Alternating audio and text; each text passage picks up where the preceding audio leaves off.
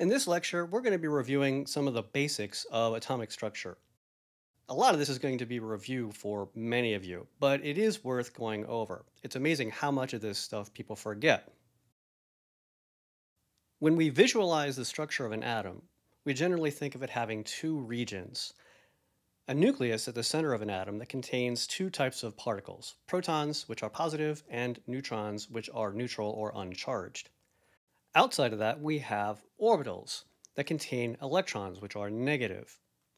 Now, most of the mass of an atom is contained within the nucleus. Those two nuclear particles, protons and neutrons, are about 1,600 times more massive than an electron. And that means that over 99.9% of the mass of an atom is actually contained within the nucleus. Now, the size of an atom is actually dictated by those orbitals. They are, in a relative sense, very, very far away from the nucleus. Now, there are a number of atomic properties and terms that we're going to review. And again, a lot of this is going to be familiar to a lot of you, but it is amazing how much of this stuff is forgotten or terms can be confused. The atomic number of an element is simply the total number of protons that are in the nucleus. And this number is unique for each element. So here I've got kind of a blow up of the carbon atom from the periodic table. And up in the top right corner, you can see I have the atomic number of 6. And that means that every carbon atom in the universe is going to have 6 protons in it. It's what defines the actual element. We also have a mass number, which is the total number of nuclear particles. That is the total number of protons and neutrons in the nucleus. And this is a close approximation of the mass of an atom. Remember, protons and neutrons are way more massive than electrons are. Now, the atomic mass is the actual mass of an atom. That includes protons, neutrons, and electrons. Now, if you look at our little elemental representation here from the periodic table, you'll notice that atomic mass and mass number aren't actually represented. And that's because different atoms of the same element can have different mass numbers and therefore different atomic masses. In fact, we call those isotopes. Isotopes are just different atoms of the same element that have different mass numbers. And this is caused by a differing number of neutrons. Remember, the number of protons, the atomic number, defines the actual element. So the only way we can change the mass number is by altering the number of neutrons. Now, if needed, we can actually specify which isotope of a given element we're dealing with. We do this by incorporating the mass number when we draw it out. We simply include the mass number as a prefix placed before the elemental symbol. So here I have carbon-12 and carbon-13 isotopes drawn. The last of these terms that I want to talk about is the atomic weight. And this is a weighted average of all the natural isotopes of an element. And this is usually represented on the periodic table. If you look at the carbon I have drawn out here, the atomic weight is 12.011. Now, chemistry is really about the interaction of electrons and orbitals. So we're going to spend a good bit of time talking about orbitals. We tend to think of orbitals as containing electrons. An orbital really is nothing more than a volume of space where electrons are likely to be. It's technically defined by rather complex mathematical functions that describe a probability density of electrons, where the electrons are likely to be and how likely they are to be there. Now, atomic orbitals are orbitals that belong to only one atom, and they come in a lot of different shapes. You've probably seen these in other courses. S orbitals are spherically shaped. P orbitals are peanut-shaped. D orbitals are kind of weirdly shaped. In fact, they're not even consistent. Different D orbitals actually have different shapes. And then F orbitals, which again are very weirdly shaped and also aren't the same. Some F orbitals look different than others. Now, when studying organic chemistry, most of the time we're going to be dealing with only S and P orbitals. So here I've got some 3D models of what these orbitals look like. And as you can see, we have a spherical S orbital with the nucleus at the center, and these peanut-shaped p orbitals. Now you'll notice that these p orbitals actually have two globs of electron density on either side of the nucleus, and we call those globs lobes. So p orbitals are lobed orbitals. Now we're going to start looking at how electrons are actually placed into atoms. Orbitals themselves are actually grouped into what are called shells, electron shells. These are just concentric groupings of atomic orbitals. Now, electron shells are numbered consecutively starting from the nearest ones to the nucleus. So we have the first shell close to the nucleus, then the second shell a little further away, etc. Now each shell has its own unique set of orbitals. And we can actually predict what orbitals are present in a given shell with just a couple of little rules. Each shell introduces a new orbital type. The first shell has only one type of orbital, an s orbital. The second shell also has p orbitals. The third shell now has d orbitals, and the fourth shell now also has f orbitals. You see that the order here, s, p, d, f, is the same order we kind of introduced those atomic orbitals, right?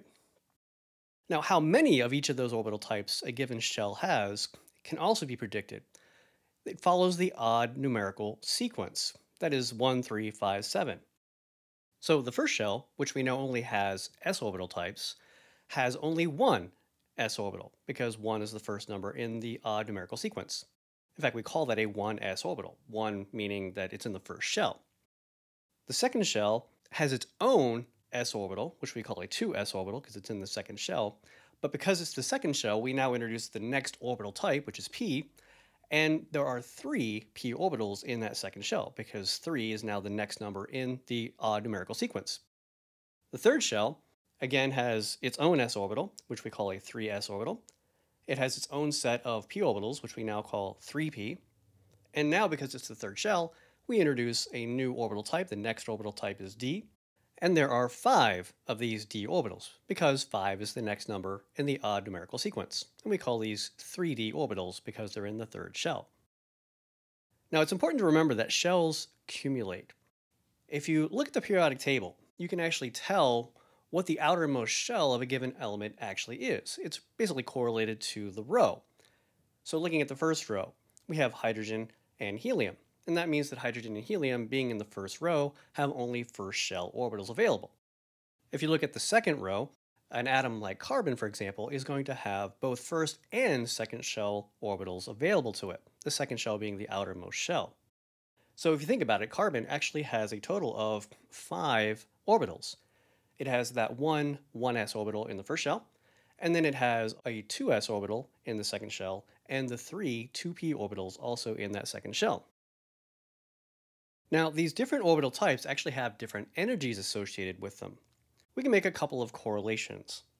If you compare the same orbital type, that is by letter, then the energy increases as you get further and further away from the nucleus. It increases as you go through the consecutive shells.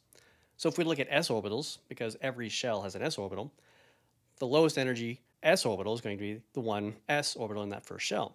And then the 2s orbital, the 3s orbital, and then the 4s orbital being the highest of those 4. We can also compare the different letter types within a given shell. If we looked at, say, the fourth shell, which has all 4 orbital types, s, p, d, and f, then the energies actually go in that order. S orbitals within a shell are going to be the lowest in energy, followed by p, then d, and then f orbitals being the highest energy. The last thing we need to look at is the energy correlation amongst orbitals of the same type in the same shell. And those are called degenerate orbitals. And degenerate orbitals have the exact same energy. So if you think about the 3 2p orbitals, sometimes labeled px, py, and pz because they're all perpendicular to one another, they all have the exact same energy. So degenerate orbitals have the same energy. Now we can use all of this information to actually predict the relative energies of various orbitals. So if we looked at, say, something like a carbon atom is in the second row, so it has both first and second shell orbitals available to it. We know that the 1s orbital is going to be lower in energy than the 2s orbital. And if we depict these orbitals as just little horizontal lines, we can place them on the screen here, with the 1s orbital being lower on the screen, therefore lower in energy, and then the 2s orbital above that.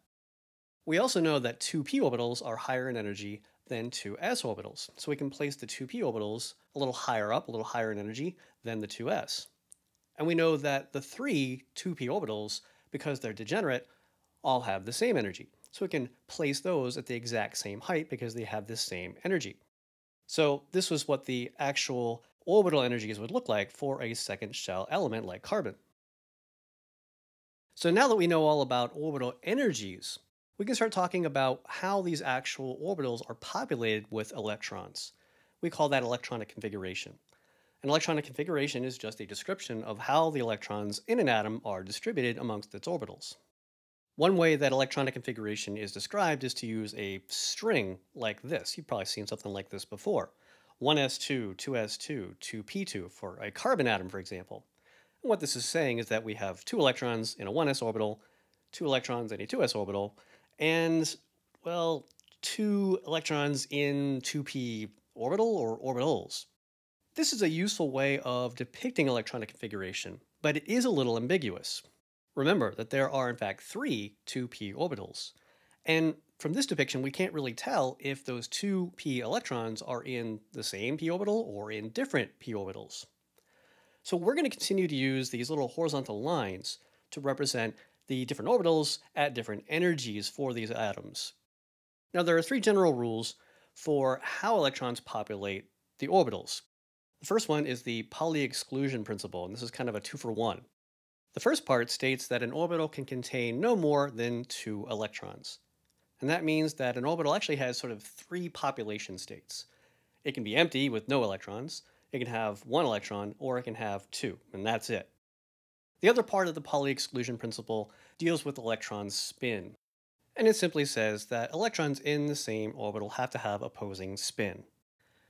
So if we're using these little horizontal lines to represent orbitals, we're going to use arrows to represent the electrons in them. And we're going to show opposing spin simply by having arrows pointing in opposite directions.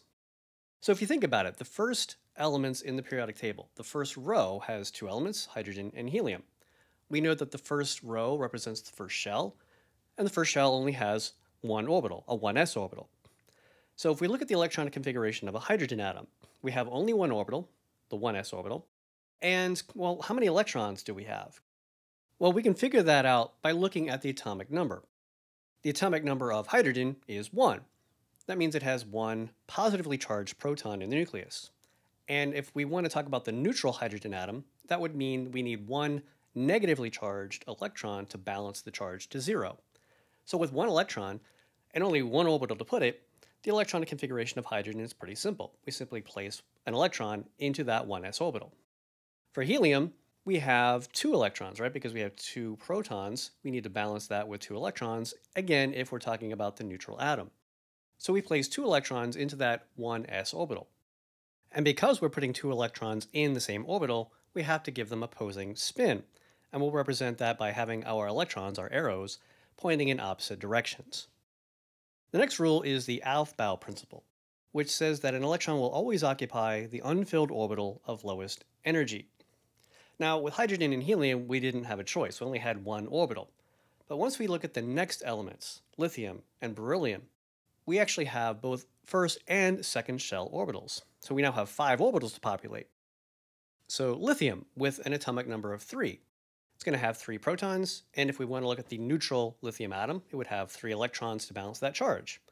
With 3 electrons and 5 orbitals, how are we going to populate those orbitals? Well, the Aufbau principle says to start populating at the lowest energy orbital available, and that's the 1s orbital for lithium. So we place the first electron into the 1s orbital, we place the second electron into the 1s orbital because we're allowed to put as many as 2 electrons into an orbital.